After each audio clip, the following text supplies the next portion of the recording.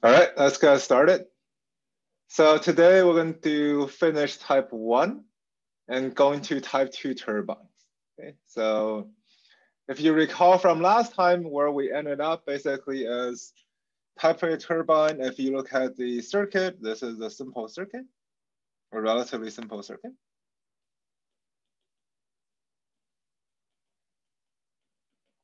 All right, so you have some grid voltage, VA1 here.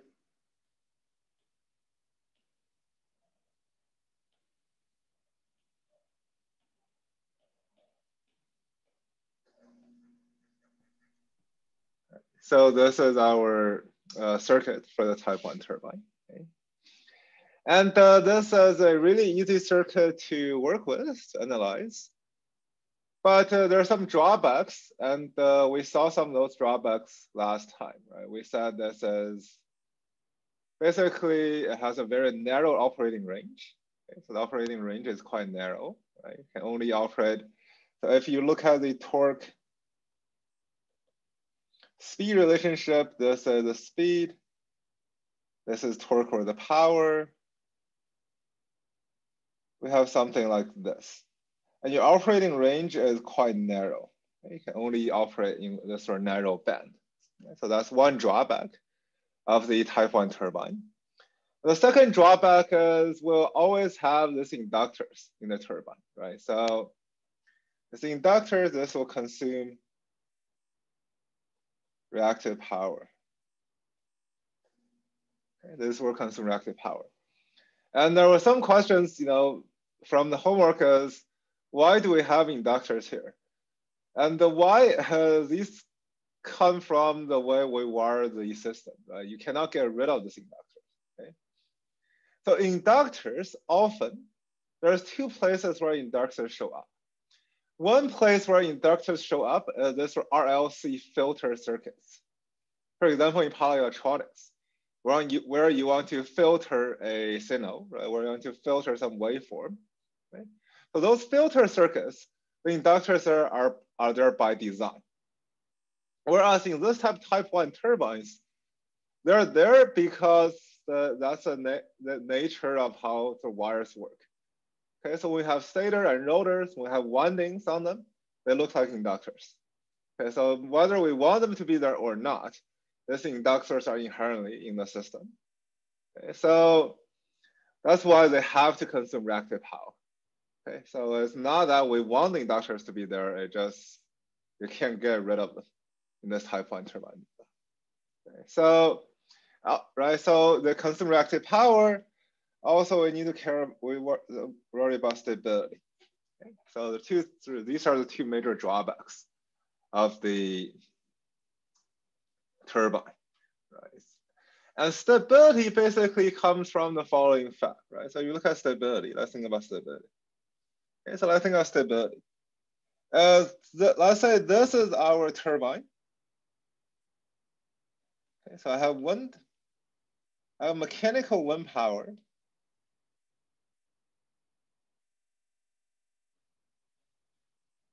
In one side going into the turbine, these are basically, the blade turning, right? This turning of the blade. These are the mechanical power into the system. I have electric power, right? So some electric power is being drawn, right? So normally, right? So normally, or at steady state,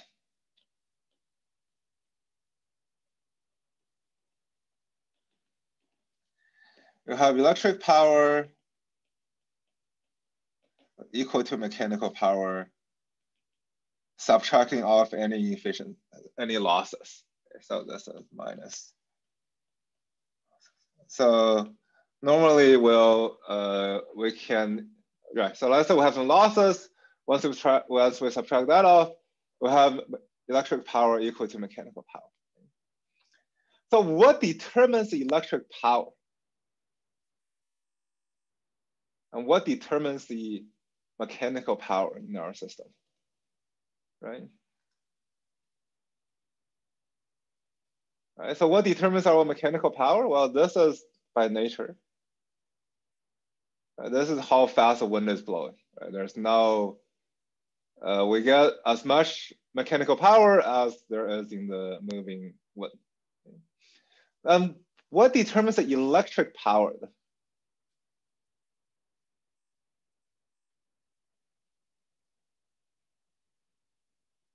Right, so I have a turbine, right? So I put a wind turbine somewhere, and I'm drawing some power from it. But what actually determines that power?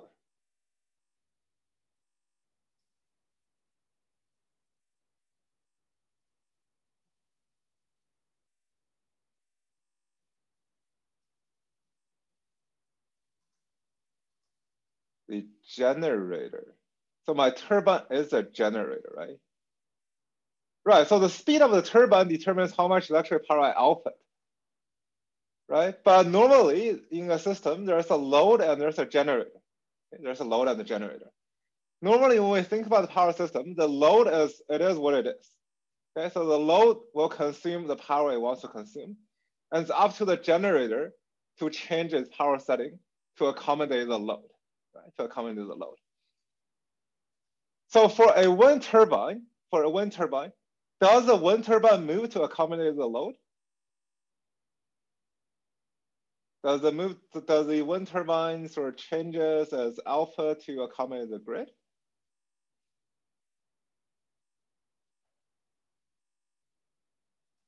Right, so normally we have a generator and a load. It's a generator's job to accommodate the load. Okay, you can flip on and off your switch whenever you want. You don't have to worry about what the generator is doing. Right? It's generator's job to match your load. If I have a wind turbine, is it the wind turbine's job to match the whatever condition in the grid? Or is this grid's job to match whatever condition I have in the wind turbine?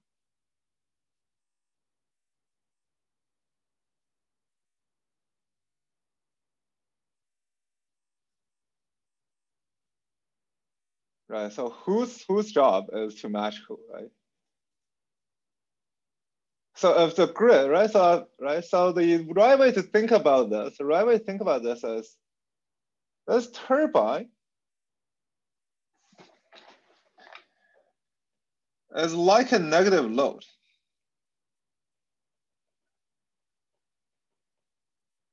Okay? The way you want to think about it is you basically have a turbine that acts like a negative load.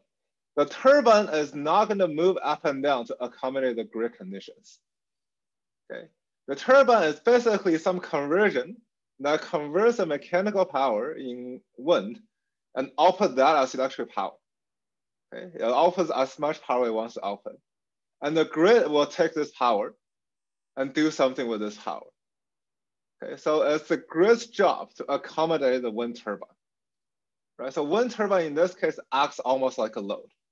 It's a negative load because it's outputting power, but the turbine's job is not to change around, to follow whatever the grid wants, to basically match the settings of the grid. As the turbine will generate however much it wants to generate based on the mechanical power it has. So this is sort of one way to think about this type 1 turbines, is think of as a negative load. It's basically something that just outputs the amount of power it wants to output. All right, so any question with that? Is that clear? How to think about this turbine? Okay, so think of type 1 turbine as a negative load in this case. Okay, has a slip. Based on the slip, we'll generate some power, and the grid's job is take this power and do something with it. Okay, right? So that's the job of the grid. So then we can think of, right? So what if the grid wants more power? Okay, so let's say you're operating a grid and you have a turbine. And the grid says, hey, can you output a little bit more power to me? How would the turbine react? Can this type 1 turbine give you more power if the grid says, please give me more power?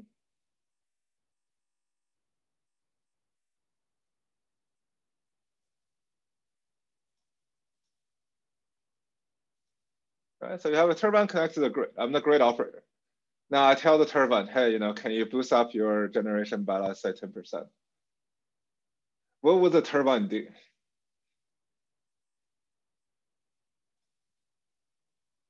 How do you think about what this turbine does?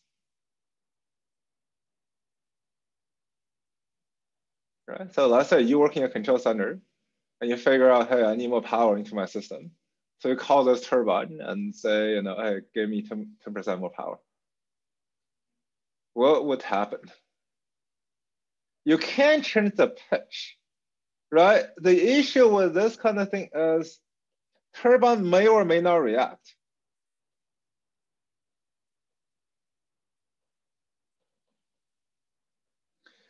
Right, the reason is if you're already tracking the maximum power output of your turbine, that's normally where you set the pitch to be, right? If you set the pitch to already supply track the maximum power, then if the grid wants more power, it's too bad.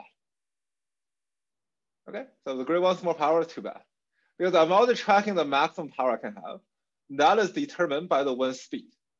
So there is a fundamental upper limit. Right? There's an upper limit how much power I can provide at any time. If the grid wants more than that, too bad. Okay, there's no way I can produce more power than what my maximum power is, right? So I can change the pitch to produce less power. Change the pitch to produce more power is probably out of the question if I'm already tracking the maximum power. Okay?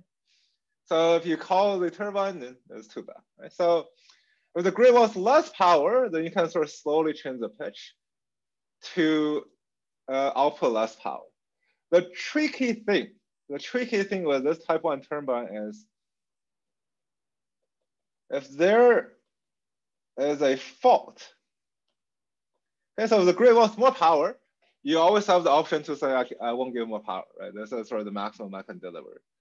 But if there is a fault,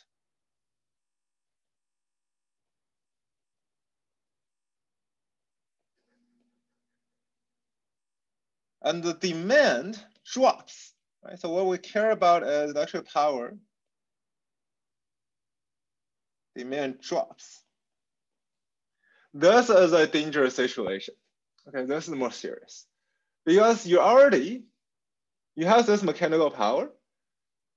Then what happens is sometimes you have a fault on your output on this sort of connection to the grid. You have a fault here. For example, you may have a short circuit fault on the grid side. Okay? But what happens is you can't basically dump, you can't output power anymore to the grid, okay? Because there may be a fault. And this is more serious. And so this is more, I guess this is not more challenging to deal with or more difficult.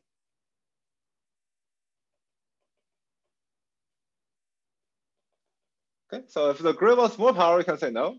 However, if you have this mechanical power, and for some reason you can't deliver this as electric power, then that's a more challenging situation.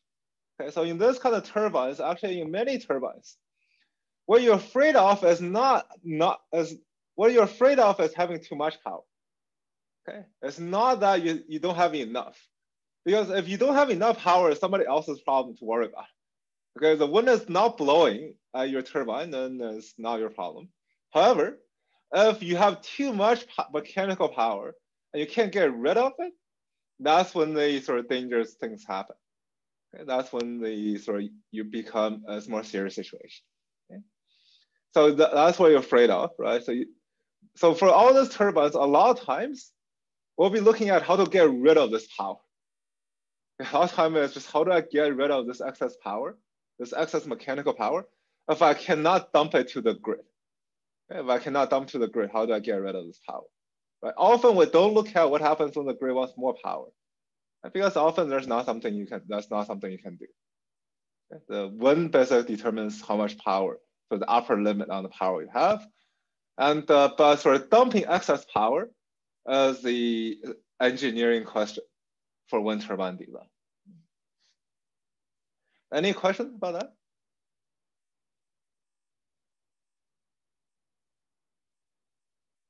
Okay, so let's look at how do I dump power. Okay, so in your mind, you should think of, I'm sending power to the grid. Something happens at the grid side, and suddenly I can't output as much electric power as before. Let's look at what happens in this case. Okay, so restore balance of energy basically means how do I get rid of this excess amount of power? So you can always reduce mechanical power. And this comes from changing the pitch.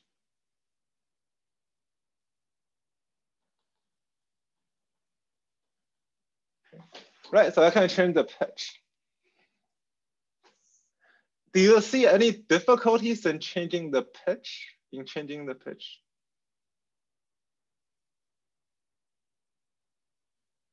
And there are some issues, some practical issues we may run into if, say, I want to suddenly change the pitch of the blade.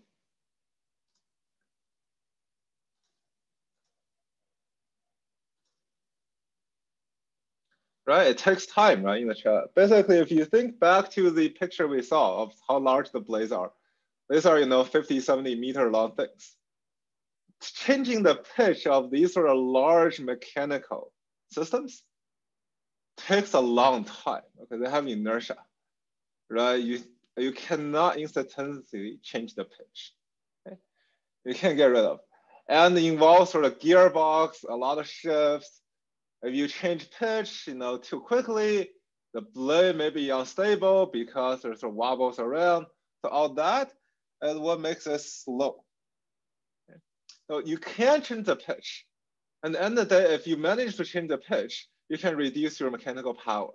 Right? You can sort of reduce how much mechanical power is going into the turbine. You can match the reduced electric power.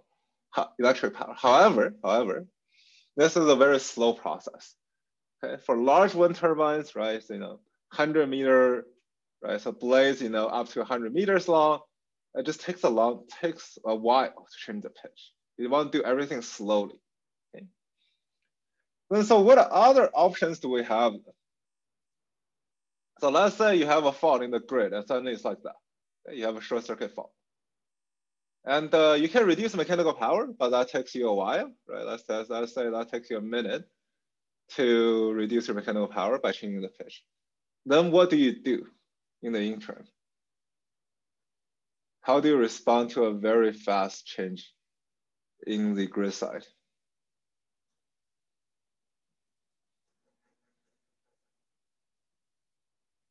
Any ideas? So if you're designing this turbine and you're facing this issue, right? And you're facing this issue, what would you do? Can you switch the power to go somewhere else, like to a battery? You can switch the power to go to a battery. That's sort of the more modern thinking, right? So the idea is correct. You basically need to increase the electric load. However you do it, you need to increase the load.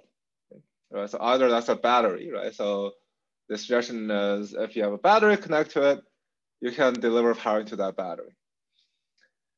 So if I don't have a battery, if I remember type 1 turbines was around in the 80s, there's no cheap batteries at that time. Then what do you do? The battery, of course. Resistor, maybe? Yeah, you add a resistor. So basically is, you run out of ideas. This is you dump the power. Okay? You dump the power.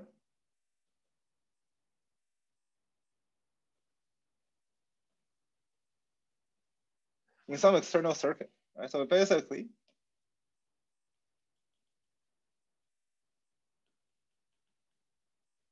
right? So what is the idea, right? So the idea is really not a storage, right? So this is, at that time, we're not really looking for storage. You're not looking to get back this power.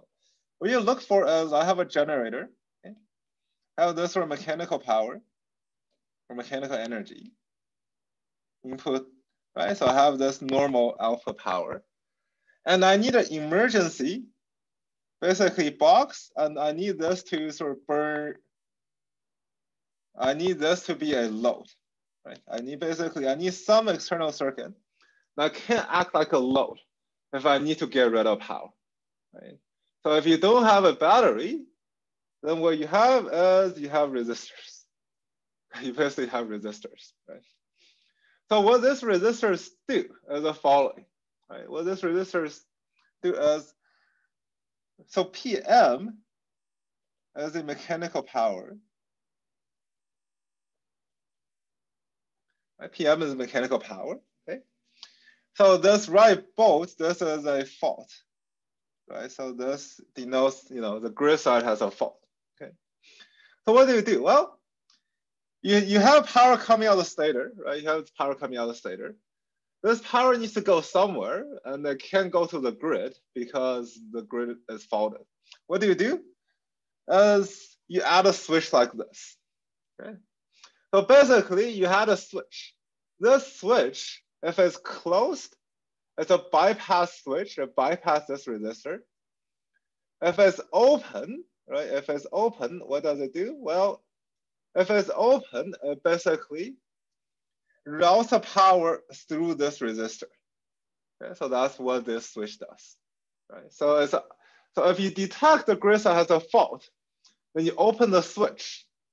Okay? Then you open the switch, and the power goes through this resistor. And the idea is this is where you burn power. So you can start to adjust your pitch. But meanwhile, before you match the power, the power the grid can take, this resistor is where you burn this power. And the idea, this is called a stator dynamic resistance. So stator means it comes out after the stator, right? So the turbine itself, so the generator itself doesn't change. But after it, you connect this resistance. And the word dynamic, right? So this dynamic refer to these two elements. Okay, so it has a switch and a back-to-back SCR. Basically, we have a back-to-back SCR. Right. Okay, so I have a SCR. And they're sitting there, and it's called a stator dynamic resistance. Right? So the name describes what the resistance does. And their job is to get rid of power. Okay, so this is obviously inefficient, but compared to damaging the blade or damaging the gearbox, or having just the blades fly off the tower, this is preferable. Right? So you bury some big resistor somewhere, and you can route power through. Okay. So any question about this concept?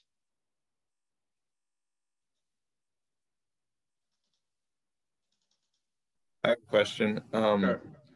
I'm not sure if you just mentioned it or spaced out, but the little like hexagons in the middle with the two arrows, what are those?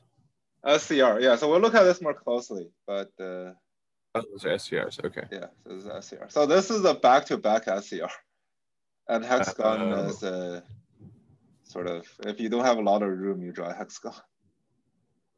Okay, got it. Thank you. So these are back-to-back SCRs, yeah. So what they mean is they allow AC current to pass, but SCR controls how much AC current you're allowed to pass, right? So that's the idea with SCR. Okay, so any other questions about this idea? It's a very inefficient idea, but this is actually, if you don't have this, the type 1 turbine can't work. Right? So it's very hard to get type 1 turbines to work if you don't have this idea, if you don't have this kind of circuit burning power.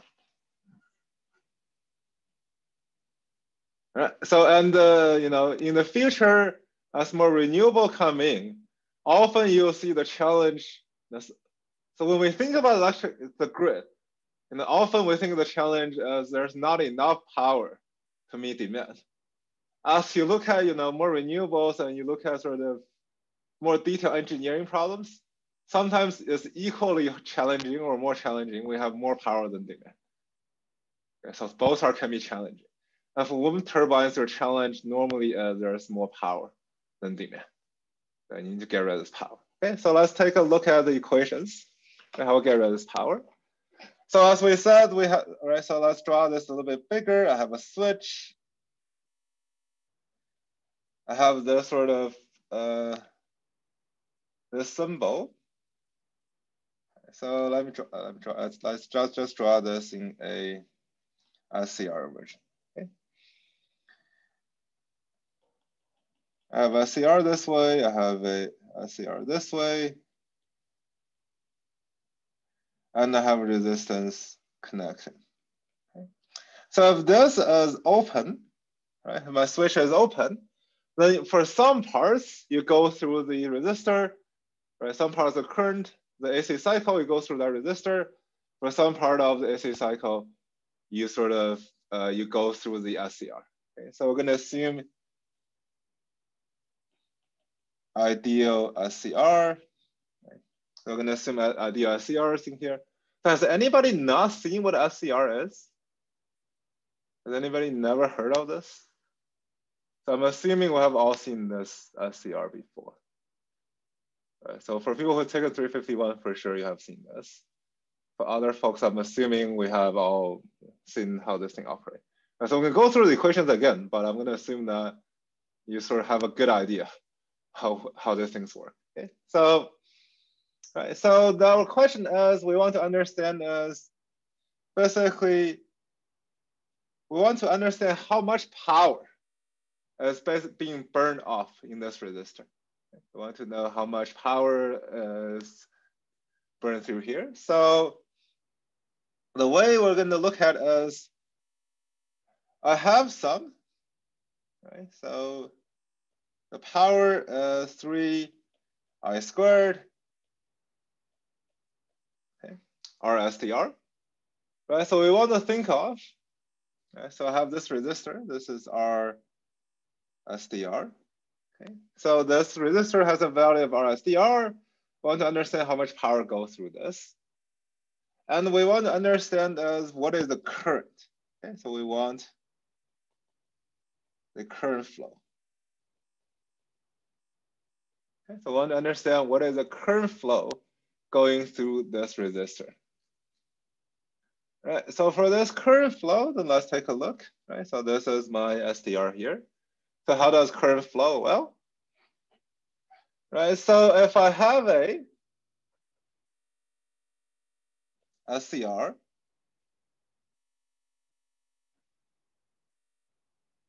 so let's say I have SCR and I try to pass current through it.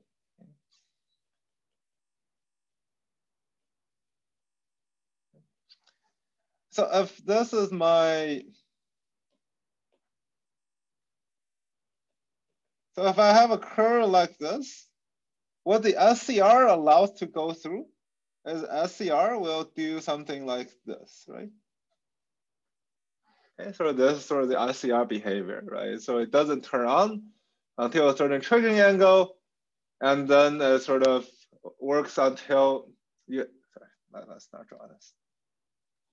So this is for a single SCR. Right? So SCR operates until you hit a triggering angle and it turns off once the current crosses 0. Okay, this is for SCR. Anybody remember what this angle is called? Anybody remember what this is called? Firing angle? Is that right? Close. Close. Anybody else remember? Triggering angle, right? It's called triggering angle. Anybody remember the symbol for this? Alpha, that's right. So this is the triggering angle. This is alpha, right? So this is the sort of the angle until the SCR becomes a wire, right? So it's a open until you hit this angle, and then after that it's a wire. So if you put two SCRs back to back, what you get is you allow the full AC wave to go through, right? You also allow this part to go through. Also allow this part to go through. Okay. So if you look at the current, so let's say my current is I max sine omega t, right? So let's just say I have some sinusoidal current coming out of my stator, coming out of my stator. Okay. Then if you look at the power I have, the power that gets dissipated in the resistor, the power that's dissipating the resistor is actually this power. Okay, it's actually this power. Okay, okay, so in the SCR, actually, I want to be a little bit careful here. So we're going to assume that the SCR passes some part of this, and there's a triggering angle alpha, and there's a return off angle beta. So we're going to assume that SCR only operates along this two, for some pause when the current is going through and hitting a certain threshold value. So this is my current, right? So I want to look at then the power dissipated through this SCR, through the power dissipates through this resistance, Okay? So as power is integral of I squared R, right? This integral of I squared. Okay. So how do I do this integral?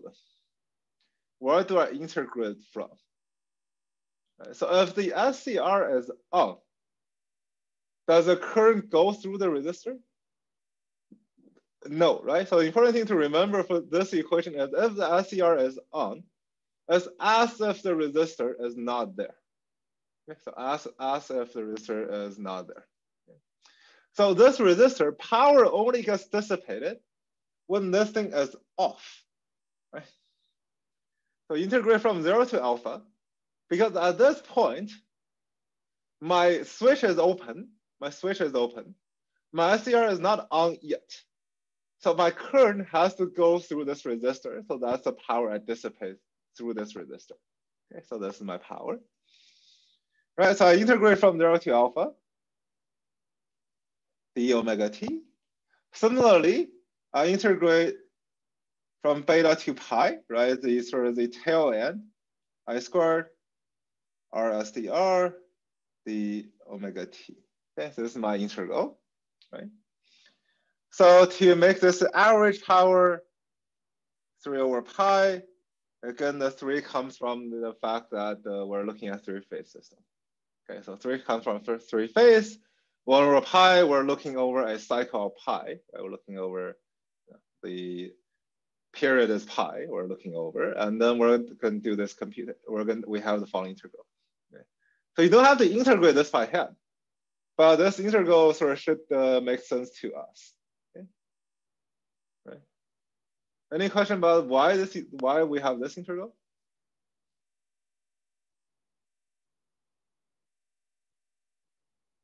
Okay, so this is the integral we have, right? We have this integral. Then if you integrate this out, which is you don't have to do this, right? So you don't have to do this, so we'll do it. We have 3 IA1 squared. So this IA1 squared, this is the magnitude of the current, right? So let's say, so this is IA1. This is our magnitude of the current. R SDR over pi. That's just a constant we have. Inside we have pi minus gamma minus sine 2 alpha over 2 plus sine 2 beta over 2. And gamma is beta minus alpha. Just this is how this integral works out. Just this is saying that you have a triggering angle on both sides, alpha and beta. And if you look at the power you dissipate, this is the amount of power we get rid of here. Any questions here?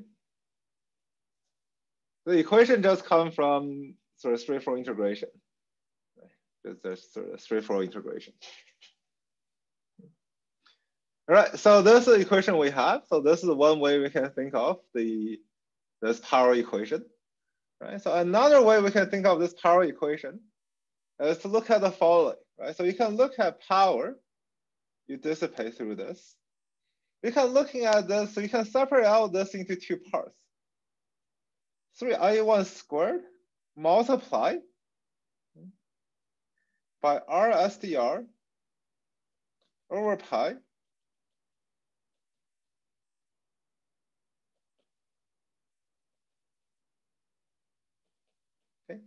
we can think of this in these 2 parts. Then we can think of this whole thing as some effective resistance, okay, R sub E, right? Because if you look at the power dissipation equation, it's almost 3I squared R, okay, whereas R is given by this expression, right? So based on how you set the triggering angles, you have larger or smaller effective resistance. Okay, right? You have smaller or larger effective resistance. So this is the way we, right? So we can define this RE to be the effective resistance.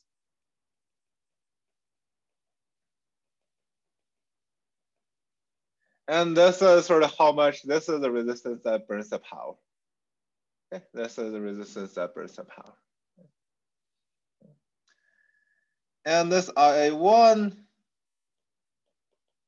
at a fault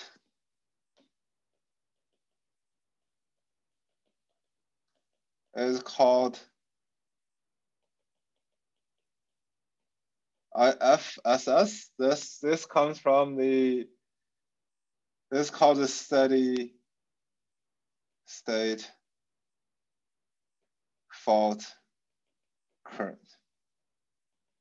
Okay, right. So the thing to remember is I only have an effective resistance if there's a fault, right? I need to open my switch. If I open the switch, effectively to the circuit, this looks like, this whole thing looks like some RE, some resistors are with resistance RE. Okay, and dissipates amount of power depending on what current is established based on the fault condition.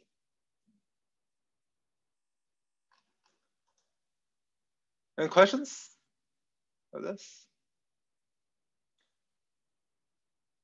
Right. So the idea, so this equation you can look up, but the idea is, I need to dump power, and I need to dump power in a controlled way. Right? You don't want to dump too much power, right? You want, you don't want to always be dumping power. So you want to be able to change how much you dump power. That's given by changing the triggering angles on the SCR. Okay, so if you change the triggering angle, you can change what RE is, and smaller RE will dissipate less power, a bigger RE will dissipate more power. Okay, right. Questions? Okay, so then let's do one example. So this example says I have a fault, right? So this fault is most faults. So the faults you worry about are the faults that reduce the grid voltage, right? That basically stops you from supplying power to the grid. Okay, so that sort of stops the power from going to the grid, right? So if I have a fault that occurs, and the fault lasts for 100 milliseconds, and steady state is the voltage, the current, a pulse, as 1,000 amps. Okay. Steady state. Current value is 1,000 amps. During the fault, it basically says I need to get rid of 300 kilojoules of energy. Okay, so I need to, this is energy I need to dump, basically, right? Dissipate. I want to compute the effective resistance. And this says, if the effective resistance is 5, if the SDR resistance is 5 ohms, compute the triggering and the commutation angle. Compute these two angles. So commutation angle, this is beta, this is alpha. So, right, so the question says, what's RE? And if the SDR, the actual resistance is 5 ohms, how do you realize this RE?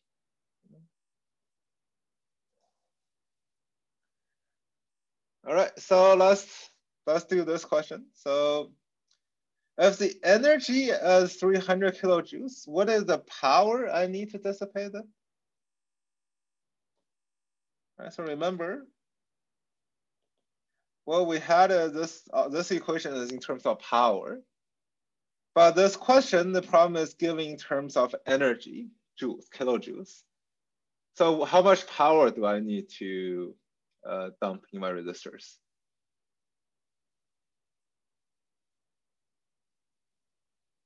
How do I compute the power in this case? If I know the energy and I know the fault time, right? So chat says E over T, right? We said this is correct, right? So it's energy over time, right? So this is 300 kilojoule over 0.1, we get 3 megawatt. Okay, so it's a substantial amount of power, but only over a short amount of time. And that's sort of normal in grid operations. As a grid, so normally the fall you see on the grid doesn't last very long. Okay, so it can be clear in a sort of fraction of a second. But in this fraction of a second, you have this much power. And you could be asked to dissipate a large amount of power. So this power I have, then the effective resistance, right? So if you look at this equation, power is this 3 IA squared times RE. So RE is power 3 times my steady state fall current. Okay, so this is 3 megawatt, 3 times 1 kiloamp squared, and turns out the effective resistance is 1 ohm. Okay, I have a 1 ohm resistor. So these are big resistors. Okay, these are sort of large resistors just to radiate the heat away, but these are sort of the resistance is normally not very high. Okay, so I have a large resistor, that's 1 ohm. Okay. And then our RE, right? So RE, what we have is 5 equals to RE equals to, not 5. Right, so I have RE equals to R SDR multiplied by this whole equation. So multiplied by pi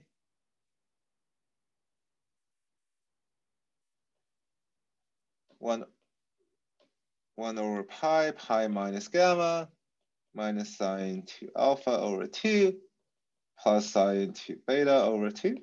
Okay. So I have 1 equals to 5 over pi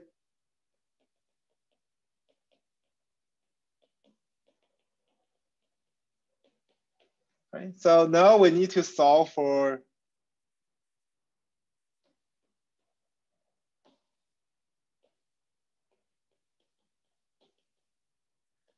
alpha and beta.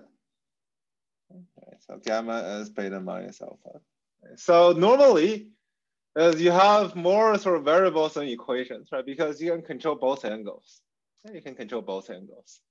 So you have 2 angles by 1 equation. So a standard way to do this is we just pick. Okay, well, I need to pick an angle. So I can pick alpha x to 30 degrees, right? And then I can solve. For example, you can solve by graphing. You can solve by computer or by whatever, however you want to solve this kind of equations. Okay, so you can either plot and look at when this equation is solved, or just do a search, or different other ways you can use your computer to solve these equations. We get beta equals to 123 degrees. So our 2 angles, alpha and beta, 1 is 30, 1 is 123 degrees. So of course, if you pick a different value for alpha, you get a different value for beta. But for this kind of question, you can feel free to pick a value for alpha. You can pick your own value for alpha. So as long as you get a value that works out, then that's fine. And since for us, the midterm is take home and open to computers. So you'll be given a question like this, and you need to make sure that you can solve this kind of equations. Okay, it's a nonlinear equation, but in a single variable. So you can easily just plot this and read it off. But it is expected that you know how to solve this kind of equation.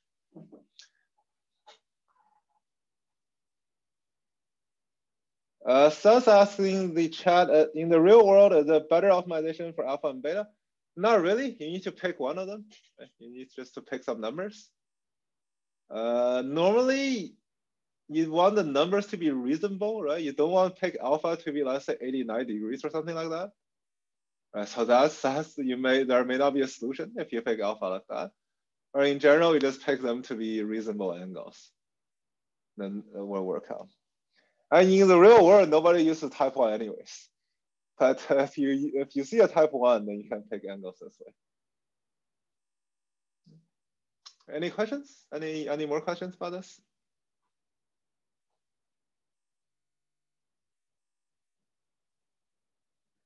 Okay, so this is type 1, right? So type 1 is basically an induction machine with a dynamic resistance in the stator side.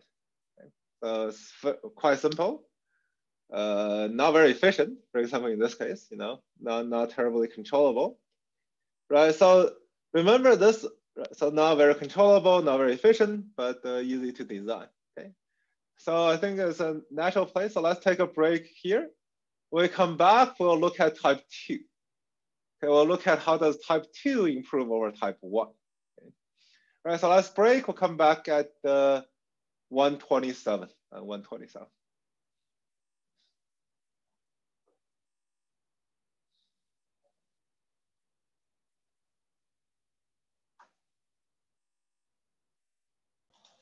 All right, okay, so let's get started again, and let's look at type 2. Okay, so type 2 differs from type 1 with a simple idea. Okay, so the idea is, remember in type 1, as I have resistance as a stator side. Okay, all right, so my resistance was after the stator. Okay. Type 2 is basically put the resistance as a rotor. Okay, all right, so basically people figure out, hey, in type 1, we need dynamic resistance to make this whole thing sort of stable and robust. Then type 2 said, you know what? Right, if I'm going to put in resistance, I may just well put them into the rotor side. Okay, and why not? What's the point of putting them all at the stator side? Why not just put them in the rotor side? Okay. So basically, what this does is this is where your resistance are. Okay, so you have 3 phase, A, B, and C. Right, and for each of this phase, we're going to attach a resistance to it. Okay? We're going to simply add a resistance to it. And that resistance will be a controllable resistance. Okay, so we're going to add a controllable.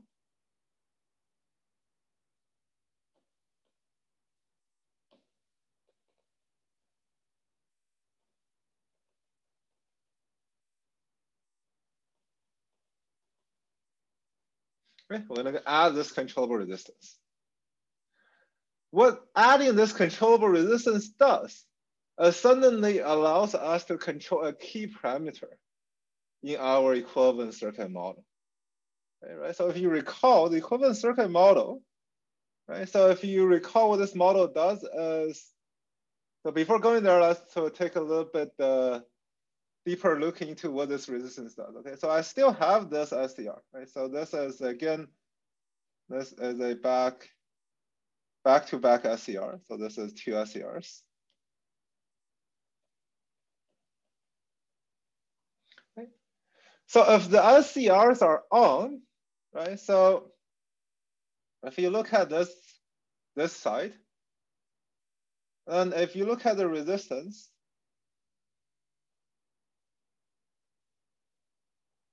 as a function of time, we're going to look into here and look at we're going to look at what the resistance is when we look into this part. So that's time, and this is the resistance we have. So if the SCRs are on, okay, so if I have something that's on, right, if this is a wire, then my resistance is effectively 0. Okay, right, so I have no resistance if the circuit can go through the wire. If this is an open, that means if the switches are off, I now have my resistance now is R. Okay, so T on, basically I have a wire, T off, I see this resistance R, right? then the effective resistance I see, right? Effective resistance I see is the following. The effective resistance I see are at is basically proportional to 1 minus K times R, where K is a duty cycle. Right? Okay.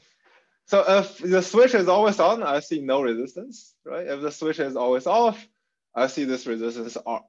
So if I change the duty cycle, then whenever the switches are off, I see this resistance R. So effectively, I'm adding a resistance to the rotor side circuit. Okay. Effectively, I'm adding this resistance to the rotor side circuit. Right. Any questions about this? Okay, so this is my resistance, right? So if you have the rotor circuit, basically, what you have is if without this resistance, so what happens if you have no resistance? Well, we have R2, X2, just drawing the rotor side of this now. I have my R2S, 1 minus S resistance, right? This is without this added resistance. This was added.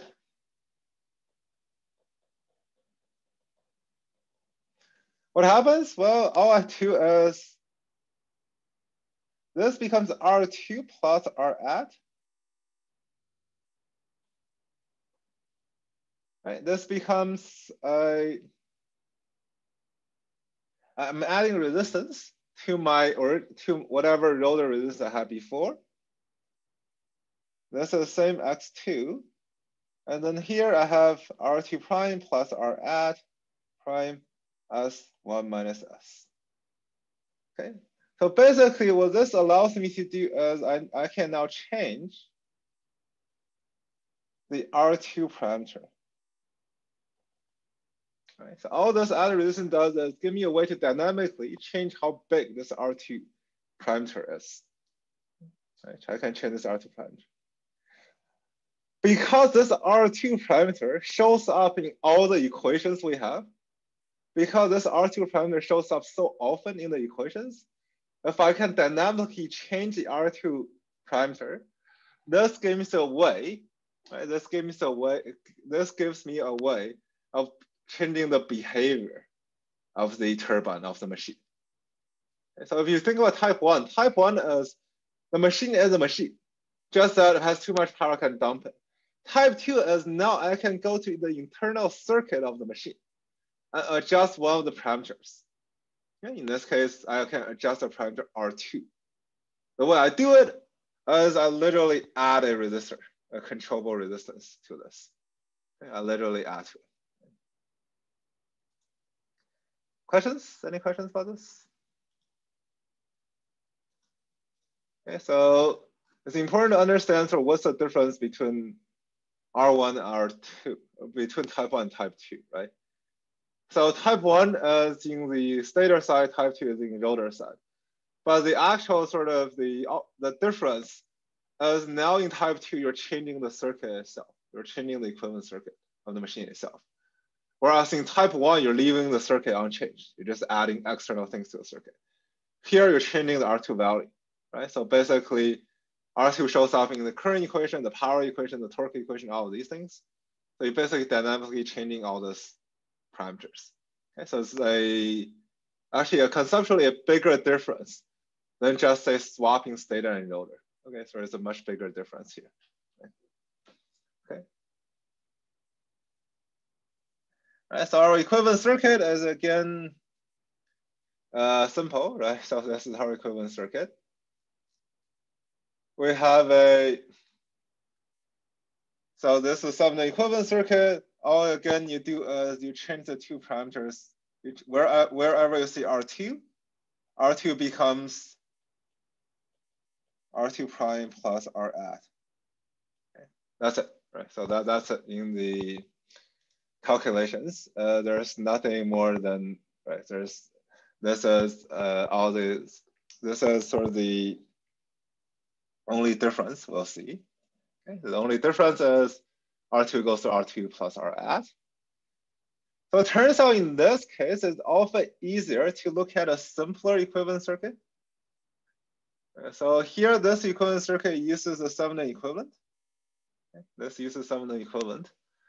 And sometimes computing Thevenin equivalent is a lot of work. So often what we want is we'll often simplify the equivalent circuit. So we will simplify it to as the following. We'll still have a shunt, right? So the Thevenin equivalent circuit includes a shunt. The shunt is just rolled into VTH and the value of RTH and XTH, right? So here is we'll move the shunt in front, and then we'll move everything, right? We're going to assume that what we have here is X2 prime, R2 prime plus R at prime.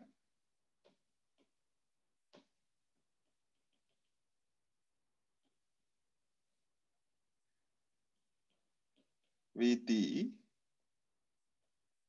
right? So here this is VD at. Okay, so we'll make the modification. We'll ignore the stator side quantities.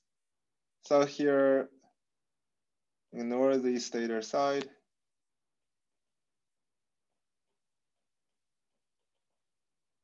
Or you can think of as we're going to include R1 X1 in R2 prime X2 prime. Okay, so basically the way this circuit works is make things a little bit simpler. You can think of, we're going to ignore the stator side R and X, or that we pull the shunt in front and add those values to R2 and X2. So either way they're equivalent. But the idea is often when we talk about type 2, we want to avoid this sort of Thevenin equivalent calculation. That turns out to be a lot of work. Okay, so to avoid that calculation, one thing we can do is we can use a simplified circuit by ignoring R1 X1. Okay, so this is sort of the simplifying assumption we can make.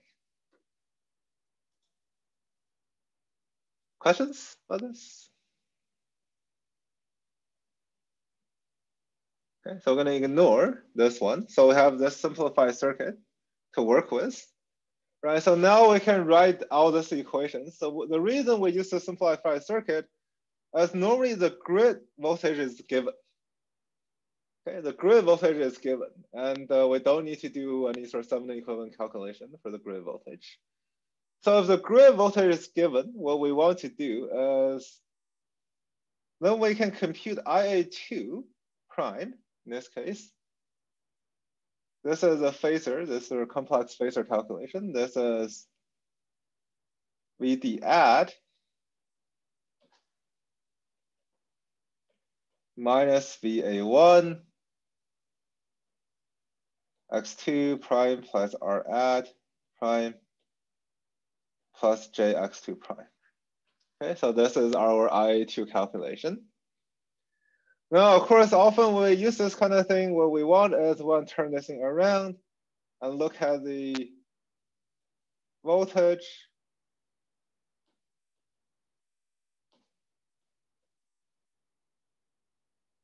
So this voltage is minus IA2 prime multiplied by R2 prime plus R prime S1 over S. Okay, so we have these two calculations. Then when you manipulate, so when you put two together and rearrange some terms, what we get is we get IA2 prime. This is equal to minus VA1 R2 prime plus R at prime S plus JX2 prime. Okay, so if you collect equations and put everything together, you get this for the current. Okay, so again, by changing the value of R at, you can change the value of this current. If you change the value of a current, between the value of power and so on. Okay, so this is the idea. So again, it's the same equation as before, except wherever you see R2, it's now R2 plus R at. Okay, so that operationally, that's the only difference. Right? Okay, so we can keep going with this as we can now look at power. Right, so for power, what we have is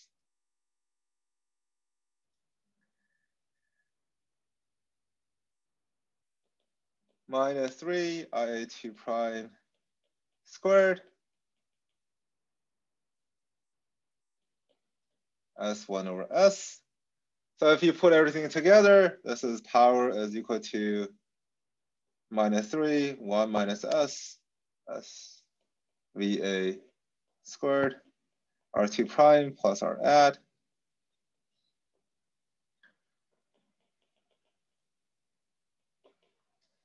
S squared plus X2 prime squared. Okay, so it's this sort of big thing, this big equation that gives us the power.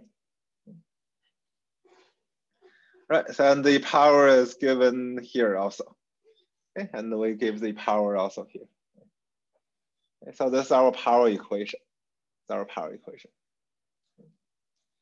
So if you look at this power equation, what we want to, so this equation is useful if you want to evaluate a bunch of things.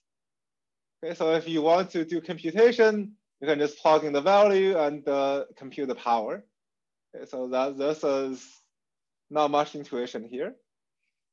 But the interesting thing is we want to look at the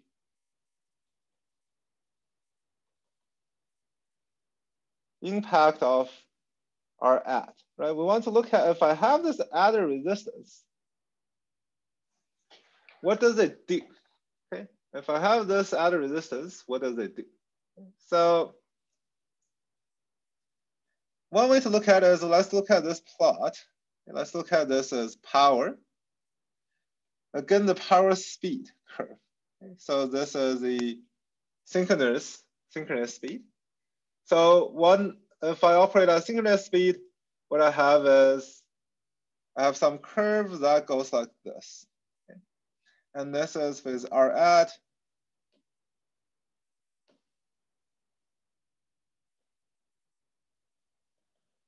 equals to 0. Okay? So now if I increase the value of this resistance, what happened to this curve? Any guesses?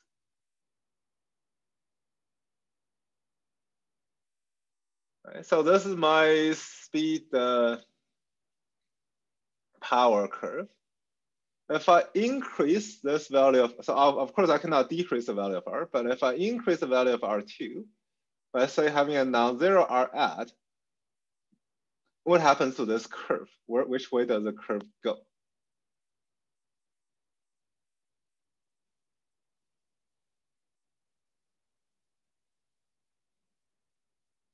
So if you're operating at the same slip, right? So if you're operating at the same slip, and we increase the resistance, do you generate more or less power?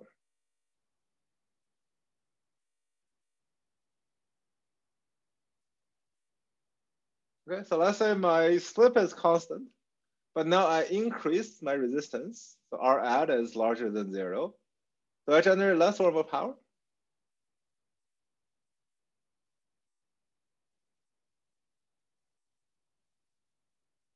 Right, so we look at this equation.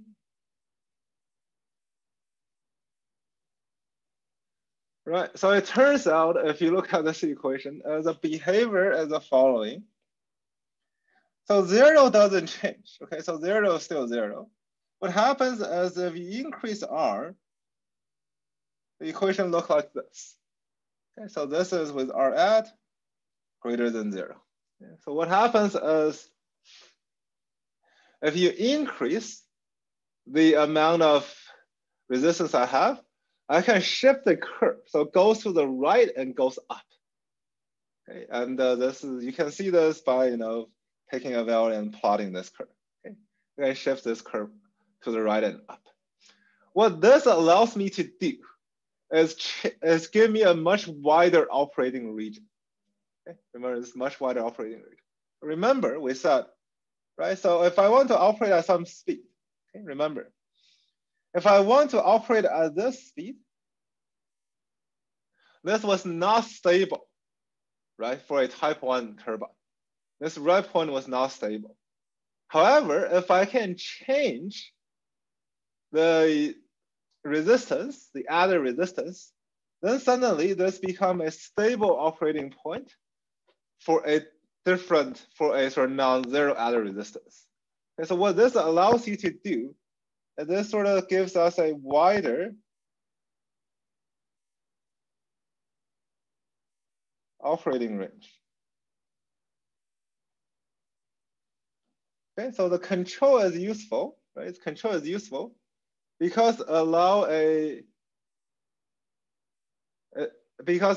us to do sort of dynamically when we're operating the turbine, to have more control, give us a much wider speed we can operate at.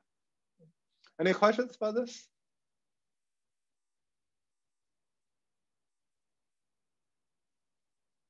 Okay, so this is the sort of the benefit, right, of a type 2. As if we just modify the external circuit, then sort of the best we can do is during a fault, we can down power. However, if we can directly modify the parameter of the equivalent circuit, and in turn all these equations, right, what allows you to do is suddenly allows you in operation to do sort of a much more, right, during normal operation to do more things. For example, change where you operate on this curve, on this sort of C power curve. Right, you can turn a, you can turn a unstable operating point to a stable operating point by changing your dynamic resistance, by changing sort of how much resistance you have. Okay. Right, so this is the point. Right, so this is again sort of a bigger plotting. So remember, k equals to 1 is R at equals to 0. K less than 1, R at is greater than there. So here, this plot is showing the duty cycle, right? So how you actually change this is you have a duty cycle, right? Duty cycle is changed by the sort of electronics. So you go through electronics, you change your duty cycle, and then you can change what the value of what R at is. You can change what value you put to it.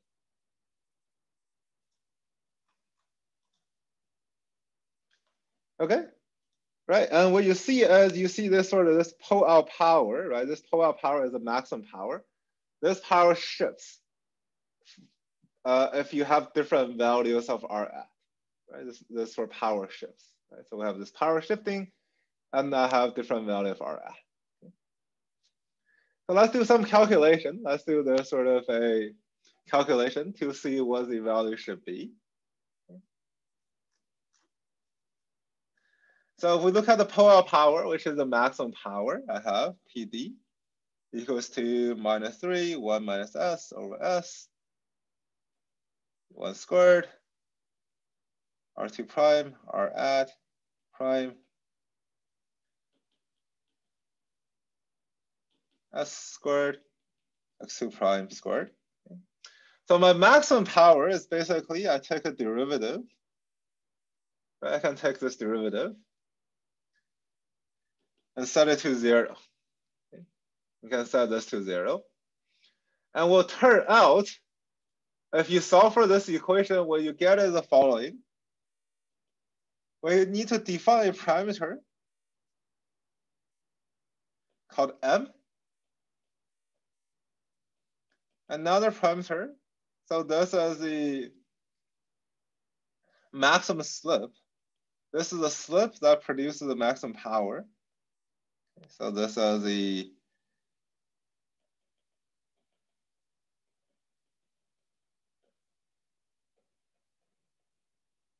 slip that gives max power. And then what we have is we're simply plugging the slip into our power equation to get the maximum power. So the pull out power, the maximum power I can generate is to operate at this slip as prime, given by the above equation. This is our,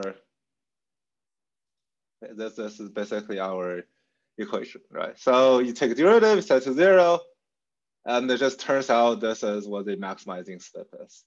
This is slip that maximizing the power. Okay, so it's important to remember this equation, right? So this is sort of a typed out version of this equation. But it's just important to remember what this equation is. Remember how to find this equation. Okay. Remember,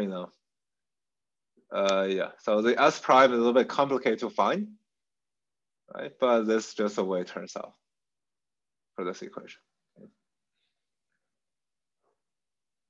All right. So if you look at this equation, right? If you look at this equation, and then you look at this curve. Okay. And let's say you look at this equation and look at this curve.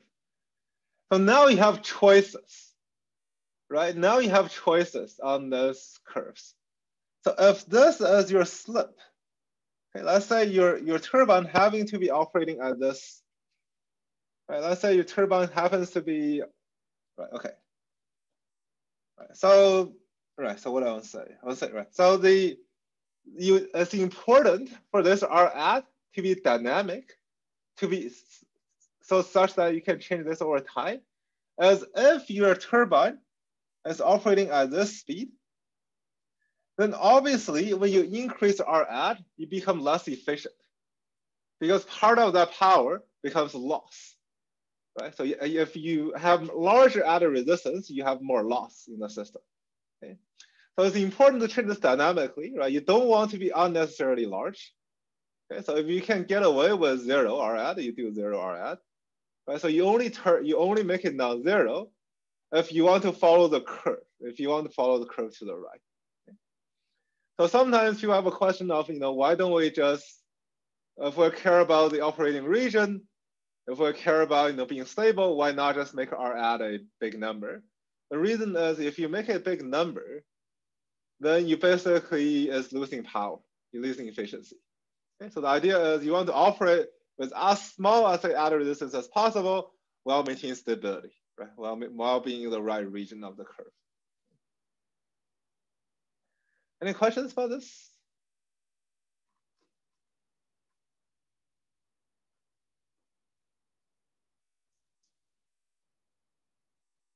Okay, so no questions. Let's do an example again, example problems. Okay.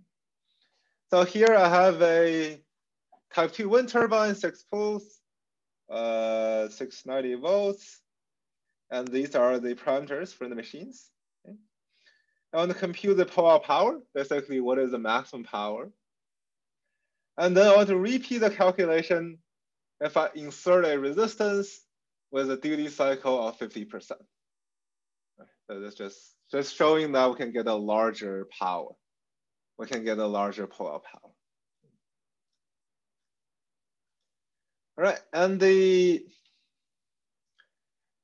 way to do the calculation, this is really simple. Okay, this is quite simple. Right? We just repeat the calculation several times. So if here is no added resistance, or add was 0. So let's say I don't add any resistance. Then what I have is I can still compute this F, right? This equation works for when the added resistance is 0. Okay, so if our added prime has a value of 0, that's fine. You can still use this equation. Okay, so we're going to use the same equation, plugging R add as 0. So I have M equals to R2 prime, X2 prime, 0.1. The maximizing slip S prime is minus M plus M squared plus 1,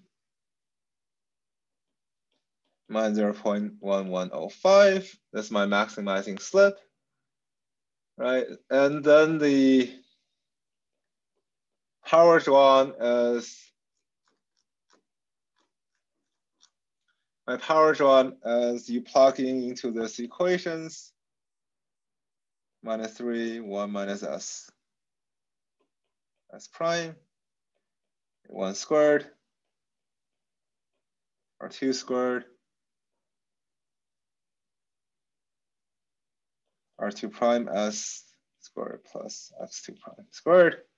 Do all these things, putting everything into this, we got 2.53 megawatt. Okay. Right, we get 2.53 megawatt if there's no added resistance. So we can compute this with added. Okay, we can compute, if I add a resistance to this, what is the value of the maximum speed? So here, the amount added resistance, this is the actual physical resistance I add times 1 minus the duty cycle. So the physical resistance I add is 0.02 times 1 duty cycle is 50%. So I add a resistance of 0.01 ohms. Now the exact same equation as before, right? Exact same equation, R2 prime, R add over X2 prime. This is 0.2. The maximizing slip is minus M plus minus 244. And we have here the pull-up power as this is 2.904 megawatt. Okay. So if we compare from before, we have a larger pull-up power, right? So before we have something like 2.5. Here our pull-up power is 2.9, a larger power. Also, it'd be interesting to compare the speed.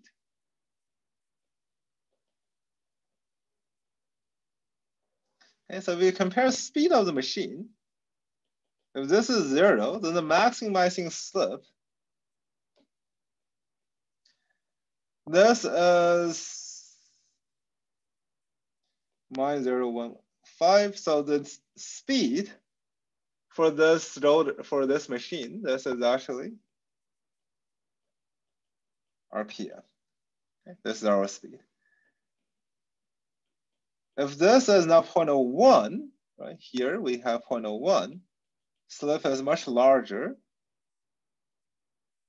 minus 0.244, and then the speed is also much larger. We'll just end up having a much 0.8 RPM. So we have a larger speed, right? So the idea is, right, so I do get a little bit more power, but I get a lot of wider operating range. Okay, so if my slip, let's say, if my speed is more than 1332 RPM, then I need this R add, right? I need some added resistance to open up my operating region. Okay? I need to add resistance to make my operating range wider. Any questions about this?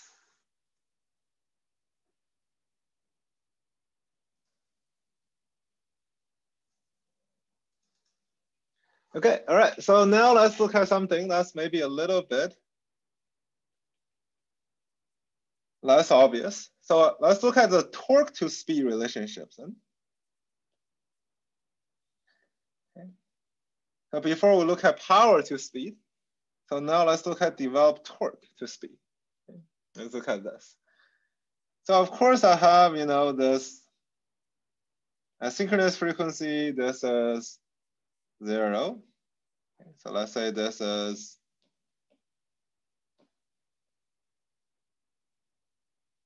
R add equals to 0. Now if I add some resistance, do I get more maximum torque? Right, so in power, we saw sort of this curve moves to the right and up. For this torque curve, does it also move up?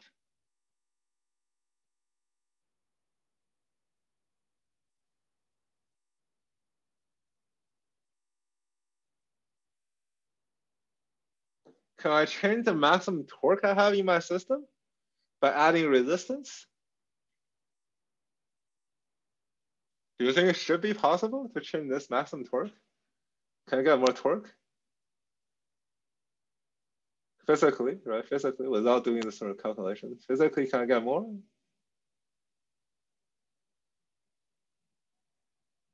Is it possible? right? So the obvious thing is no, you cannot get more torque. Torque is controlled by the mechanical power as delivered to your rotor, right? That's a torque. You're not going to get more maximum torque by adding resistance. Okay, torque is controlled by wind. You're not getting more of it. Right? So what this happens is if you add resistance, this thing shifts basically to the right, but it doesn't go up. It doesn't go up, right? So this is, okay, right? So that because torque is controlled by wind, right? So torque is this thing that developed by the spinning of your blade going through the gearbox. You can't get that by adding resistors. Resistors are electrical devices, right? The electrical devices. That has nothing to do with the mechanical torque into your turbine. Okay, so the maximum, it changes where the maximum occurs, but cannot increase the maximum. Okay, so torque, if you look at this as the maximum torque is not impacted. Okay, the maximum torque is not impacted. It's just where the maximum torque occurs as impacted. You can still change the operating range, but you cannot, there's sort of no way to, there's no way to change the maximum amount of torque you have. Okay? You cannot change the amount. You can change where this occurs. Okay, so if you look at the maximum torque equation, so we won't go through this again. But this is the torque equation. And if you differentiate and you calculate what the maximum torque is, it turns out this number does not depend on R2 or, okay, it just doesn't depend on it. It just has no dependence on this resistance, right? So you're not going to get more resistance. You're not getting more torque by playing around with the other resistance. Okay? So that's not that's sort of the conservation of energy on that side. However, you can get more power out of it, right? You can be more efficient in converting this torque to power by adding this other resistance. Okay? This is what you can do, right? You can have the same amount of torque. So remember, power is torque times speed, right? So if you have the same amount of maximum torque, but you can operate, but this torque happens at a larger speed, you can get more power out of it. Okay, so that's fine. You can get more power out of it, but the torque will not change because the max torque doesn't change. But what the added resistance allows you to do is to basically, at the same torque, go faster, right? Operate at a faster speed, hence more power. Okay, so that's what the added resistance allows us to do. Okay. Any question about this? So we won't do this calculation. Any question about torque versus speed?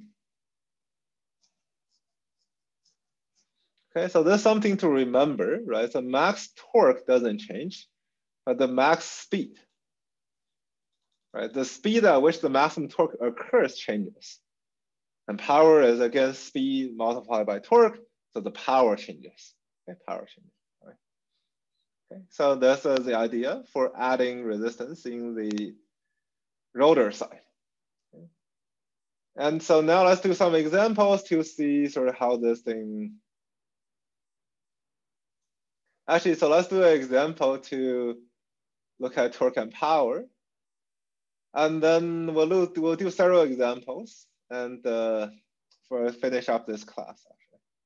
So again, to make sure we understand all these equations correctly, right? So for this part of the course, there's a lot of equations. And really the key for the, let's say the midterm or the homework is to know where to find these equations. Right? You don't need to remember any of them, right? It's open book. So, but the key is to know which one of these to use and where to find them, right? So that's the key. So let's do some examples for this case. Okay, let's see how we use them. Okay. Right, so one is this sort of trick question you may see is same machines from before, right? We want to compute the maximum torque and the speed at the maximum torque with and without added resistance. Okay, so same equation, same thing as before. Right, so let's do this. So let's say R add, this is 0, so I have no added resistance. Again, the max torque equation comes out here. Okay, so you can read off use these equations. Right? So you can just plug numbers into these equations. So the maximizing slip is minus R2 prime, X2 prime, 0.01, 0.1, equal to minus 0.1 here. Minus, okay. And so the speed, if you plug this into the speed equation, this is S. This is the synchronous speed, 1 minus S. So this gives us 2 RPM. And the maximum torque, this is 3/2, right? It's just this one equation we plug into to find the maximum torque. VA1 squared, X2 prime, omega S. This is 18.94 kilonewtons meter. Okay, and so with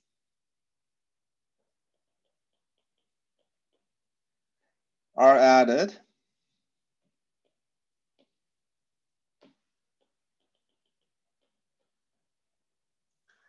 and then here, if we add this resistance, we get S star. This is minus R2 prime plus R added prime over X2 prime. This is 0.01.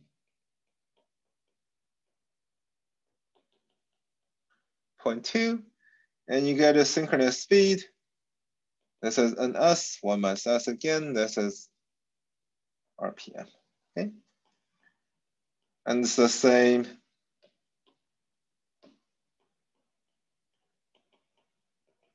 Right, the same torque from before, okay? So this is a trick question is because, you know, it's sort of on the midterm, you may see this question. And then what people do is they start to panic because they compute the same maximum torque. And then sometimes people think, oh, they must be different because I added this, right? I have R add. Why is the number the same? Then, you know, sometimes students start to invent equations and, you know, somehow trying to get different solutions and the maximum torque and things like that. So that's where you often make mistakes. Right? So the key thing to remember is the maximizing speed changes, but the value of the maximum torque itself doesn't change. You can have added resistance. That's not going to change this TD star number. Okay, so the same number, right? So that's sort of one thing to watch out for in your midterm. Any questions about this? This added. Okay, so if not, let's end the class here today. Next class, we'll finish up type 2. We'll look at sort of other benefit type 2 has in addition to the operating region. Then after we finish type 2, we'll take a detour. We'll do power electronics. Okay, we'll do power electronics, then we'll do type 3. The reason we'll do a review of power electronics before doing type 3 is if you look at type 1 and type 2, you achieved control by adding resistors. Anytime you're adding resistors, you're losing efficiency. Right? That's just the way resistors work. Anytime you pass current through a resistor, you lose efficiency. Okay, so type 3 is really a way to say, I still want control, but I don't want resistors. I want electronic control. Okay, so, but before we can go to type 3, we need to do a refresher on power electronics. It's like looking at, you know, a bunch of reminding us for simple converter circuits like that. Okay, we'll finish here today. Next class, we'll finish type 2, power electronics, and type 3. All right, okay. So no questions, then thanks guys. See you on Thursday. Thank you.